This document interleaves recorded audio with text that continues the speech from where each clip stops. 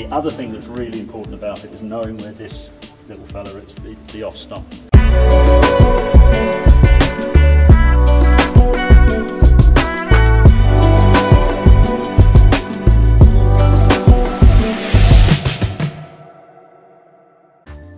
And obviously the first thing that every batsman does is take guard.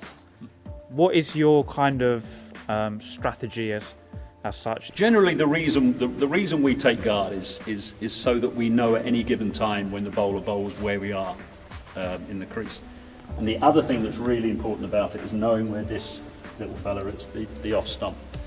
So if we take a guard, doesn't matter whether it's leg stump 2 or middle, once we've made that mark and we either put our bat or our feet on it, we have a really good idea where that off stump is.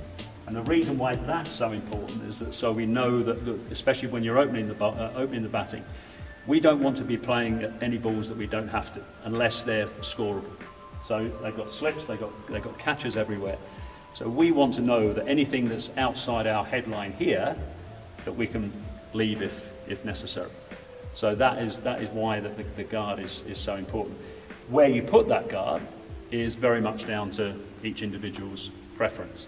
Although it would appear that the way things are going now, more and more people are sort of going across their stumps a little bit more and maybe taking middle, sometimes middle and off, to be across and in line with the ball. And you said like more batsmen are going across, but is that fair to say more in the 4-day game?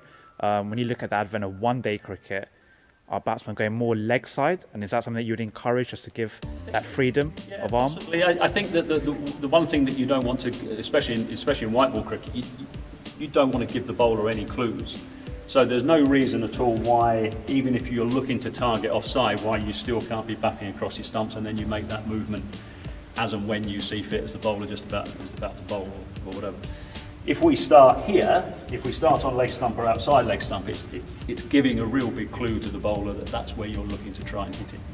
And then he might be able to sort of spear it in here a little bit more. So it's one of those things that, again, as I said before, going back into white ball cricket, you don't want to give clues away too early about where you're looking to target.